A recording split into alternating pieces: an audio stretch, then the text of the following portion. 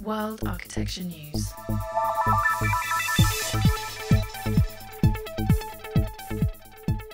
So Tom, welcome to London. What brings you here this trip? Really, initially the reason we organized a trip to London was for the Royal Academy of Arts lecture that I gave last Thursday. And then from that, we've just extended it into events and meetings and just visiting London in general. It's been wonderful. And was the talk, did it have a focus? Yeah, generally the focus of the talk is influences on my work, and then kind of a survey. At this point in my career, and I make this point in the lecture, at this point in my career I've got so many projects, it's sort of difficult to go into them in detail. Sure. And so it's a survey of projects, not particularly in any sort of depth for any project, but trying to take the larger career and kind of looking at it with certain subjects and how the subjects sort of work with They're a very underrated resource, that series of lectures. They have some great speakers there, and it's not kind of widely known. But is that right? We work with them occasionally. We video some of them. We saw the little pamphlet, and it's a terrific lineup. Yeah. It was an honor to be in that lineup, frankly. No, absolutely. No, they're great guys. So, moving on to the reason that we're talking is congratulations on winning the House of the Year 2010. Thank you. I did some research and I found that you've got 69 other awards. That's an incredible achievement. It must be. Thank you. It must be very fulfilling to know you're doing something that's obviously so right. Hopefully. And I know you didn't want to talk about buildings specifically, but maybe the pier which won the award, maybe you could just tell us a little bit about. It's an extraordinary building. As soon as we saw it on the judging panel, everybody's eyes just kind of, that's interesting. Sat back, and it's. How did you? What was the brief for something like that? Well, it was and I'd say this in general, but most of my clients, the people that hire me, are really interesting people because first of all, to hire an architect is an amazing sort of commitment, a commitment of risk. The woman that hired me for this particular project has a very interesting background. She's an art collector and has been doing that virtually her entire life. Her mother's a well-known art collector also. Her mother and dad are well-known art collectors. So she came to the project with already a deep understanding of what sort of the possibilities of commissioning and the possibilities of risk are all about. So when she hired me, she was interested in, of course, the body of the work that I had been doing up to that point, but was interested in hiring me and working with me very closely on doing something that was maybe taking the idea of a house and morphing it a bit and changing it a bit and sort of investigating some things that maybe you could argue haven't been investigated in the recent past. But so the brief was, frankly, do something interesting on this piece of property, and think about what those possibilities are. So it was a terrific client in the sense that I knew she would be involved, but she basically left many of the early decisions up to me on how to sort of approach this second home that she wanted to build. From our perspective, it looks like it's in the middle of nowhere. I'm not sure quite what the context is. It seems to be set on kind of a mountainside. Is it on the edge of a town or what? Well, some people would argue that the northwest of the United States is in the middle of nowhere. So it's a definition that maybe that it could vary. It's outside of Seattle. It's a little hard to explain how far it is because it's actually on an island. It's an island in sort of an inland sea. They're well-known islands. Lopez Island is the island where this particular project is located, and it is relatively remote. It takes from Seattle, it would probably take you about 3 hours to get there, or you can get there by float plane very, very quickly. So it's always kind of an interesting question to answer. It feels remote as an island by yourself on this piece of property it definitely is an escape. It feels like a remote place. And I'm not sure whether this has ever happened before, but you also managed to get another house onto the shortlist. So not only did you win, but you had one on the shortlist. I mean, that's extraordinary. When there were, I think, 160 entries or something. Is that right? That's and that had the jury scratching their heads. It was is it Shadowbox. Shadowbox. Yeah, they were all poring over the drawings, trying to work out whether this bit moved and the whole thing. I mean, it was just an extraordinary project. Oh, that's interesting. Well, Shadowbox is on the same island, and literally maybe by car 1.5 miles, 2 miles away. So that was a deep surprise and kind of a happy surprise, of course, because they're both. Well, for one thing, if you look at Shadowbox, you'll recognize, and you look at the Pierre, you'll recognize they are two buildings with two very different personalities. Yes. And that is the intention on doing these homes, Sure. is to figure out what's the personality of the client, the site, and the idea of how they want to live. And that hence the difference of personalities. I mean, the pier is actually staggering in its simplicity. That it just works so well. It's and had you seen something? Were you inspired by another project somewhere? Where did that come from? Yeah, I think there. Oh yeah. I mean, all architects always stand on the shoulders of other people. I mean, obviously, I've had all sorts of mentors and all sorts of teachers and other architects from afar that I've studied and admired. In this case, the reference was a local architect that was well known, and his name was Roland Terry, and he did on Lopez Island. He did a project that was similar in its sort of sensibility of a very sort of straightforward, clean idea of how the building worked in that particular landscape. But what he did, other than going into the rocks, he gathered a bunch of driftwood, which we can't do anymore legally. And really? And then assembled a home, and that's probably about 4 or 5 miles from the site. But it was that.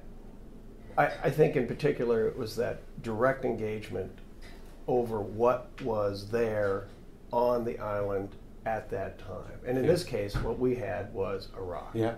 And then how do we repurpose or make this rock work for the location of the house? And that was the whole idea, that basically the rock was a quarry for the rock that we would use in the project. So it became our concrete aggregate, it became our terrazzo, and of course it became the rocks for the carport, the sort of Barney Rubble, Fred Flintstone carport that we did. All kind of invented as we were quarrying out of this rock.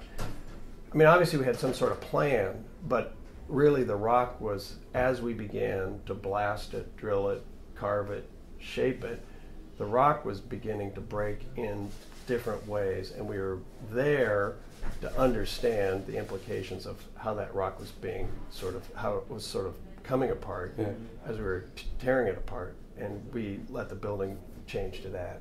If you look at early schemes, in fact, our lower floor was actually on the opposite side, but we discovered that the rock was fissuring in a different way than we thought it would. Yeah, you couldn't really tell. So we were sort of reacting. It's kind of like playing billiards or something. And looking back, were there any in your career?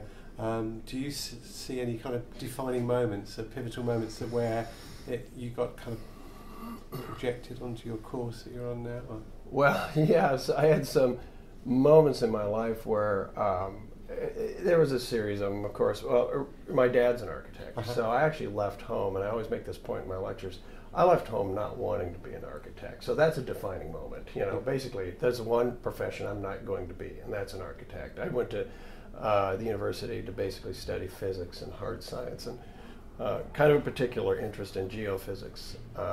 But very soon, I began taking classes, and so at some point there was another defining moment where I was moving away from the hard sciences into architecture.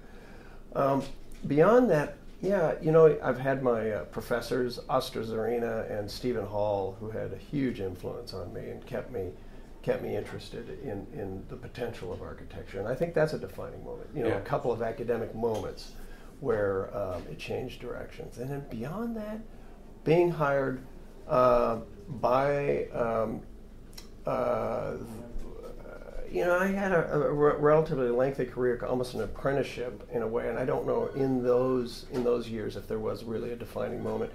But when I was hired by Carol Bobo, who is the owner of Shadowbox, but also was the woman that hired me for Studio House, which was in the first book, that was a defining moment. Right. Because it was the first time I walked into a building after it was done that I had worked on, and I felt it all those sort of architectural conspiring issues were coalescing into something that made sense to me. It felt great. It felt good. And I knew from that point on that there was a shift, or there was a confidence that would define the rest of my career. I mean, that's the undefinable kind of magic of architecture, isn't it? That you can actually have that vision in your head and kind of understand that end result, that no amount of plans or anything can actually kind of do that, can they? It's exactly right. When you walk in, and I experience it from an onlooker. You go into a building and it just looks and feels right, and you just get so excited by it, and you can't imagine how that could have been foreseen. Absolutely right. And because there's so little architecture out there that really moves you that way, but when it moves you, you know it's right, and you know it feels right, and how do you describe it? I don't know. It is interesting because we do see. I mean, I've sat on nearly all of our judging sessions, and every now and then a project just comes across and just see the room, the eyes. Everybody just kind of light up, and you know that this is kind of there's something that's happening. Yeah. And it's very hard to kind of box and say this is what we're looking for, because it just happens. That's exactly right. Well, it's so hard to define what's good and what isn't good. Well, it's actually easy to define what isn't good for some reason, oddly. Yeah. But when something magic happens, it's almost like music or poetry or art. You don't even know how to describe it. Yeah. All you know, it's transcendent, and you can read it. And with a jury like you were working with, everybody there is a professional. Everybody there's a pro at reading plans, section, elevation, and understanding photographs. And that's our job. And it is interesting when you sort of see it unfold in front of you if you're working on something, because not all projects work out that well, where all of a sudden you go, oh, it works. Yeah. Why? I wish, if you knew why, I mean, it's hard work and everything, but if you knew why, you continue to do that. And looking forward, do you have any other kind of building types that you're kind of itching to get going, or maybe you're already working on it? Sometimes, I am working on some that I'm excited about. I don't know if they'll actually be built. It's the classic problem of will the paper become building, and it's always a question, I think. It's another winery project I'm very excited about.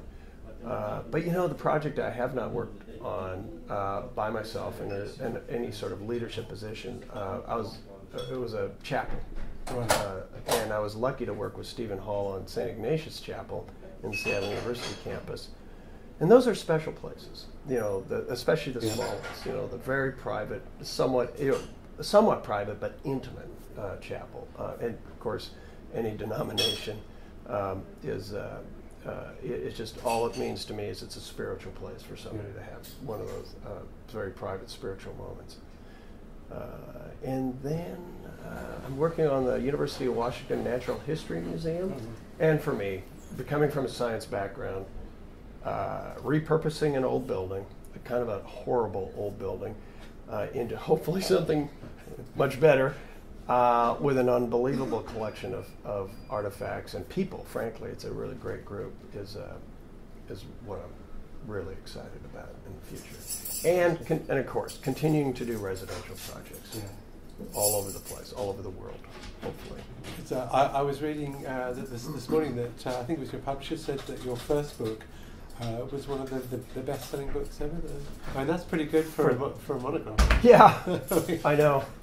Kind of a shock. Yeah, and that was 2006, I think. 2006. And this, the Houses 2, is due out in this fall, isn't it? It's already out. It's out? It's out. Okay. Yep. I think for about a month or so, but yeah. And how's the reception for that? Apparently, at the RA, we had a book signing afterwards. Okay. And I don't know how many books they had there, but they sold out. So I was signing all night. Fantastic, that's great. And is the Pierre, is that in this one or in It's on the cover. It's on the cover of the book, and it's got a chapter kind of describing it in photographs and plans. Fantastic. World Architecture News.